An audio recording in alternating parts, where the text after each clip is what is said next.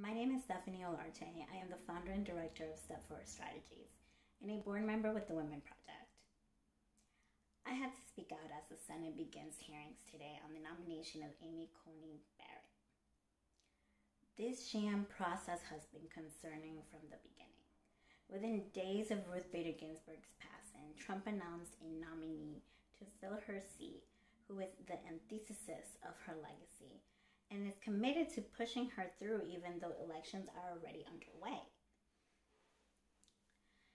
RBG authored the majority opinion in a landmark decision that affirmed the rights of people with disabilities to live in the community. This fundamentally changed the course of the lives of hundreds of thousands of people with disabilities. Her work gave power to the promise of the Americans with Disabilities Act, and she will forever be remembered as a champion of the rights of millions of people with disabilities, particularly intellectual and developmental disabilities. Today, hearings kicked off on the nomination of Amy Coney Barrett, which raises significant concerns. Barrett has written that she believes the Affordable Care Act is unconstitutional. This health care law has been vital to people with disabilities by expanding coverage, protecting those with pre-existing conditions, requiring coverage of mental health and rehabilitation services, increasing home and community-based services options, and much more. So it is incredibly troubling that Barrett essentially backed the Trump administration's public charge rule, which also would make it difficult for immigrants with disabilities to come to the U.S. and discriminate against people with disabilities.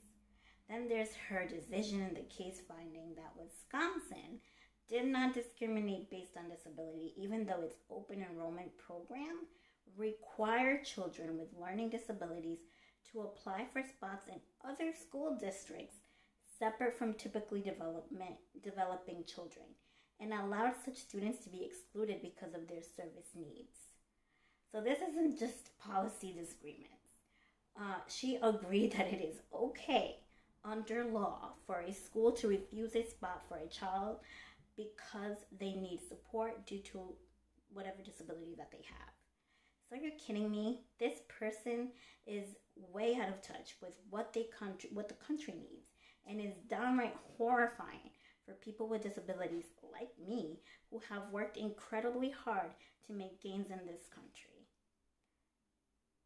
Amy Coney Barrett should not, and I emphasize not, be given a lifetime appointment on the highest court of the land. Judge Barrett's record demonstrates a hostility to the rights that are critically important to people with disabilities. We need to make our voices heard and make it clear that this process is unacceptable and this nominee is unacceptable. No vote before inauguration, plain and simple. Join me and other disability activists across the country today who are contacting their senators to say we should not be holding hearings during an election, and we should not support a nominee who would take away gains for people with disabilities and take this country backwards. Call the Capitol Switchboard at 202-224-3121 for voice or 202-224-3091 for TTY. They will connect you to your U.S. Senator so you can help make sure to protect our rights and protect our courts. Thank you.